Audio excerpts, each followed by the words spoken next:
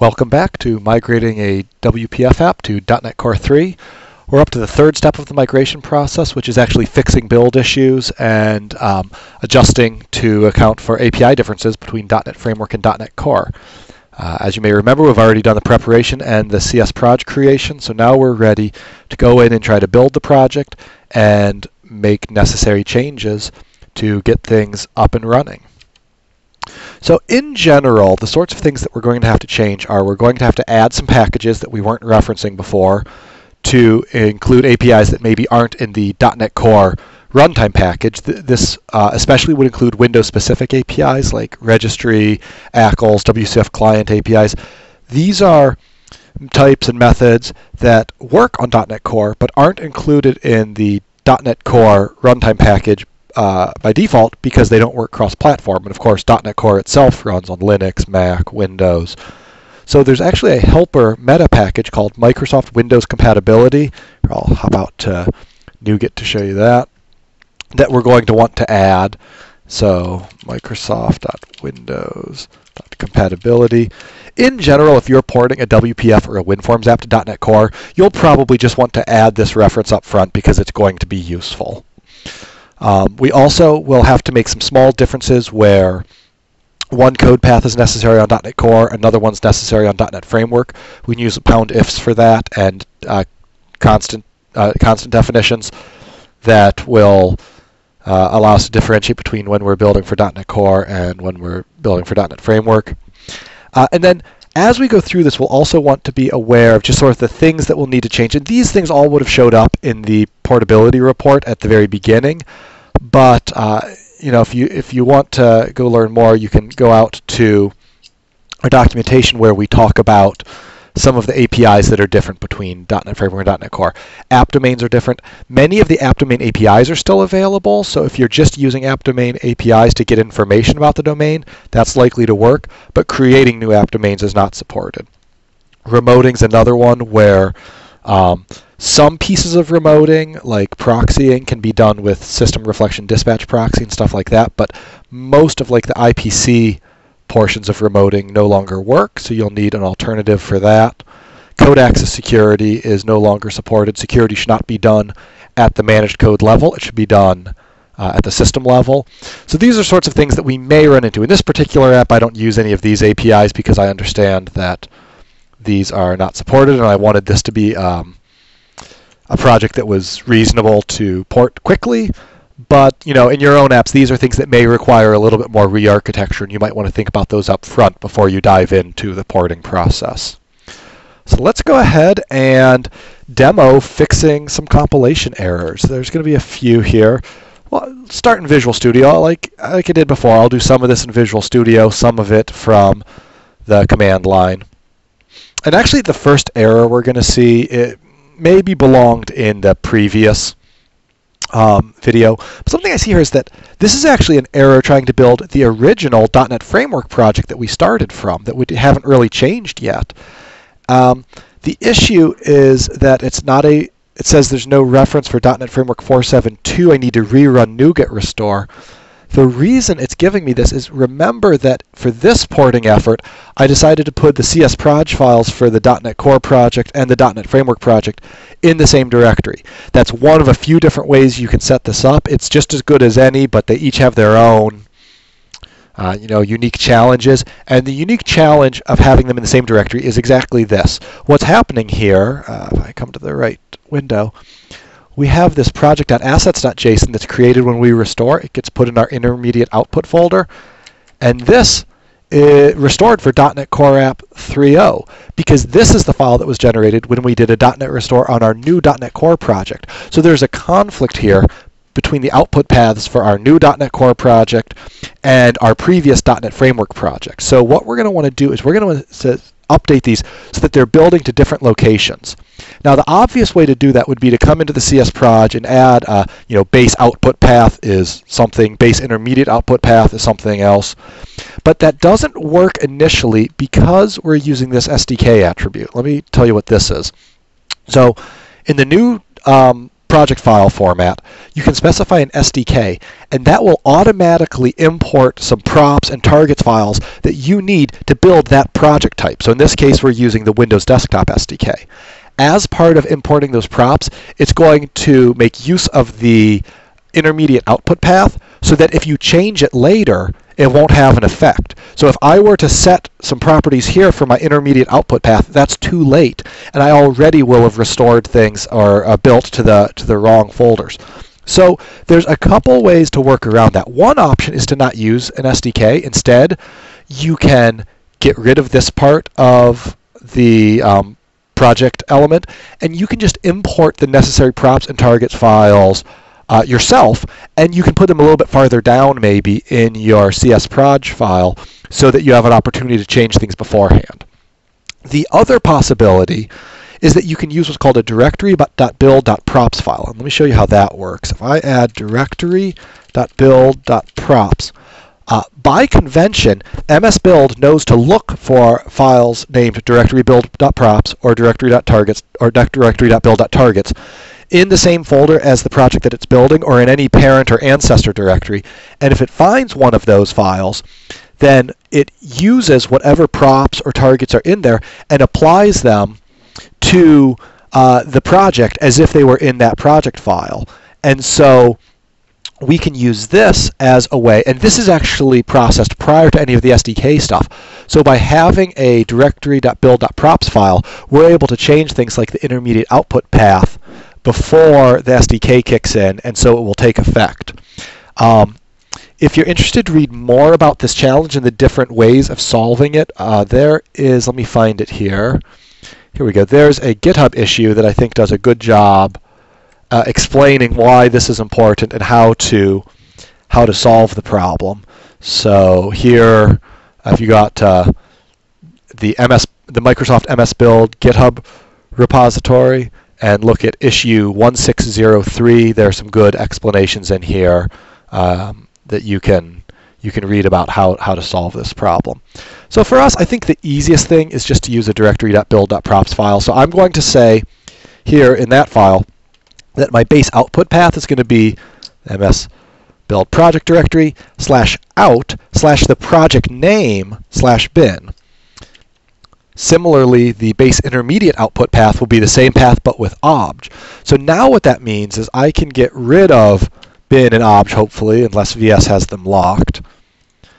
And when I build, both of these projects can build, and they'll build to their own folders in the bin and obj directories.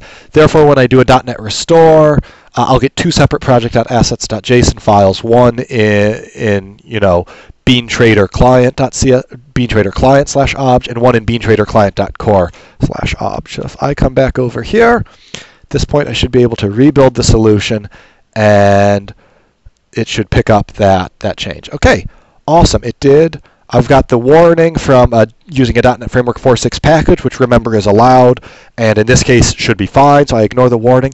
We've just got this error about a property on my MAAPS Metro window not being available. Well, remember, one of the things we changed in the previous video was we updated some NuGet packages to get versions that target .NET Core. And one of the ones we updated was the MAAPS package. And I guess I can't navigate from there, but I can hop in here and do it.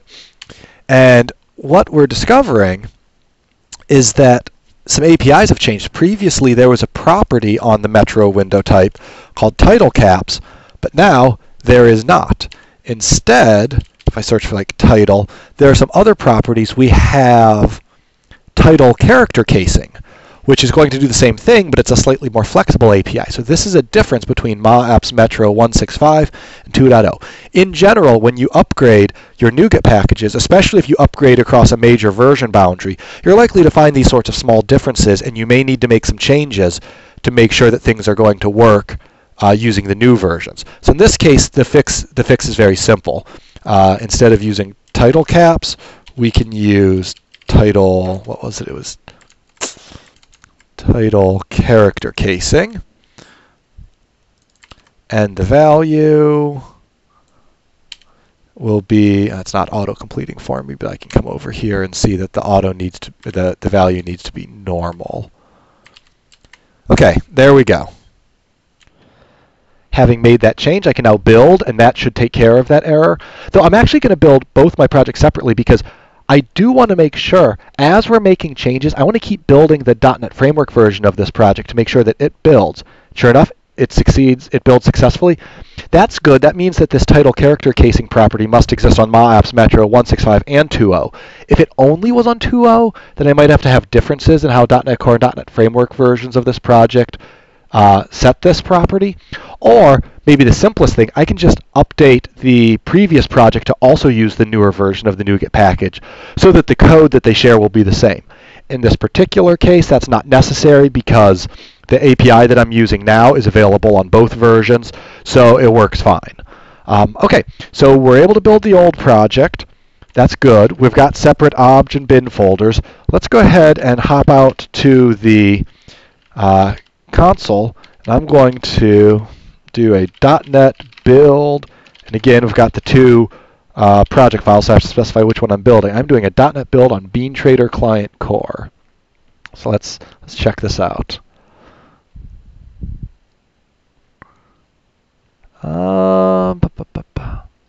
That's interesting. So that's complaining about auto-generated XAML source not being available. I find that this is still sometimes a little bit flaky if I have VS open as well, because VS is building in the background. So, I mean, most people won't be using both the command line and Visual Studio at the same time. If you are and you see these sorts of errors, they could be transient and you just need to rebuild. Okay. Now we've got 196 errors, so, not too bad. I've ported projects to .NET Core that had way more than that, and you're going to see that these actually, we'll be able to take care of these pretty quickly. Just sort of glancing through them, I'm seeing a lot of this thing already contains a definition for. There's a lot of things that already, it seems like they're being defined multiple times. And if we start looking at some of these files, what we're going to realize, BeanTrader Client Core obj and BeanTrader Client obj, WPF is going to build some source automatically for your XAML pages and drop it in the intermediate output folder. That stuff gets picked up, it gets built, great. However, we're picking up things from the wrong intermediate output folder here. Look, we're picking things up from the .NET Frameworks folder. And of course, this is the sort of thing you're going to run into from time to time because we have this new style CS proj file that automatically includes all the CS files that are under it. And so we moved the output folders, but they're still underneath the path where we have our CS proj files.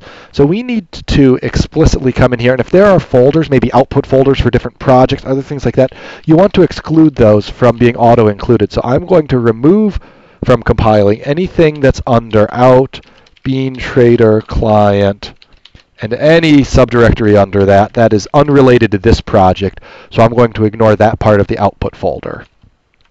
And that should make a big difference. Come back in here. We get 102 errors, so we're making some progress.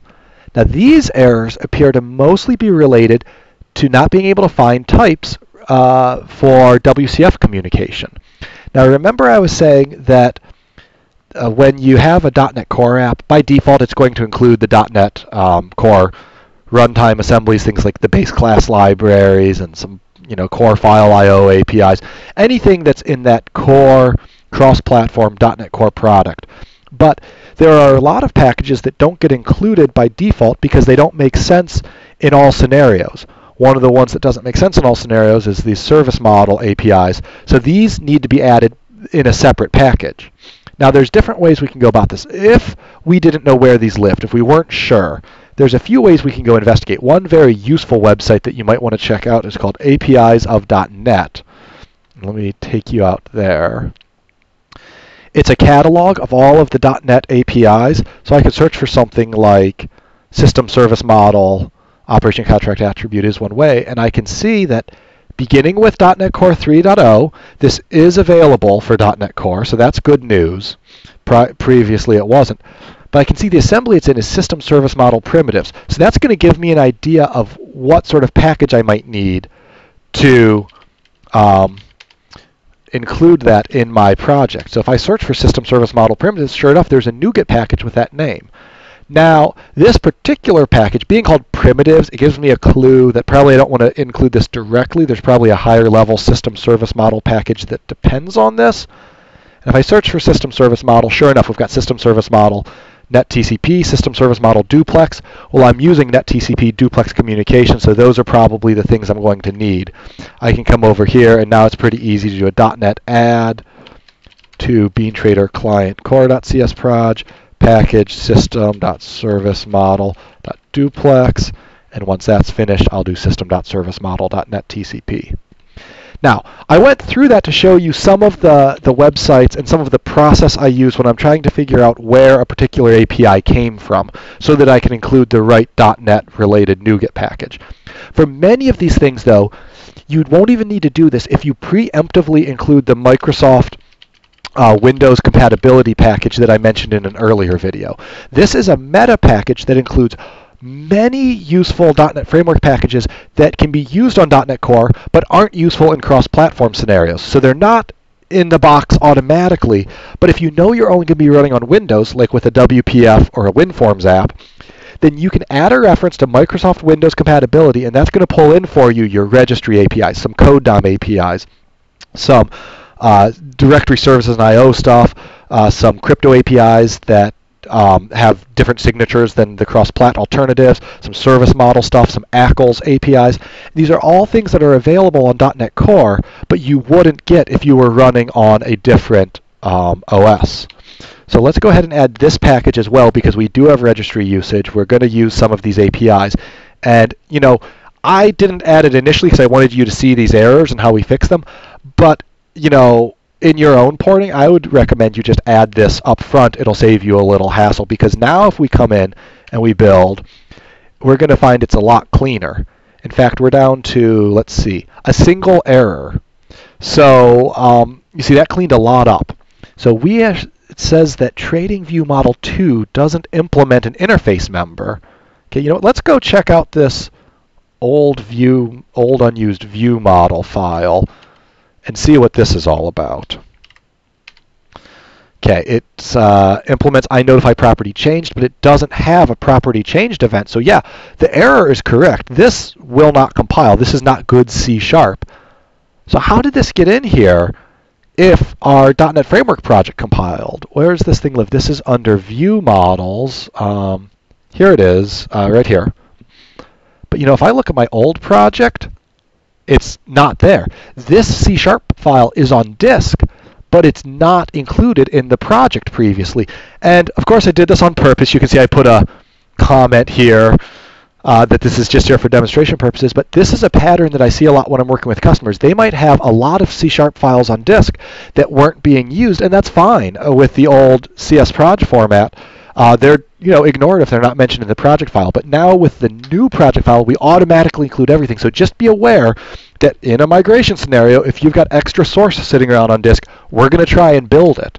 Now, if you had a lot of these, you might want to change the CSproj. You might want to not auto-include everything under under the current directory, and you might want to explicitly just include the C# files you know that you need, and you could copy that list from the old project.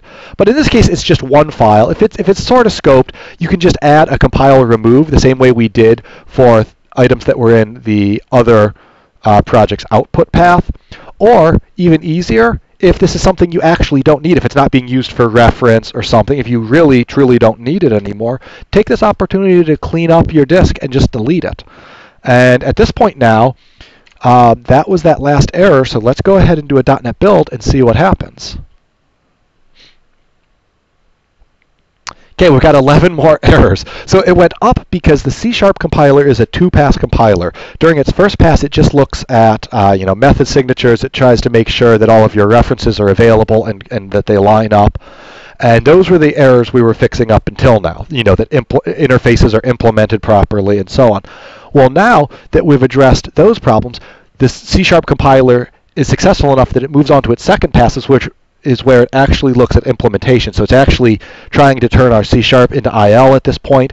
And so now taking a look at the implementation of our methods, there's a second round of errors that the C# compiler finds. So you're going to see this sort of two-phase pattern when you're working on a project with a lot of issues, and especially if you're doing like a migration from one .NET platform to another.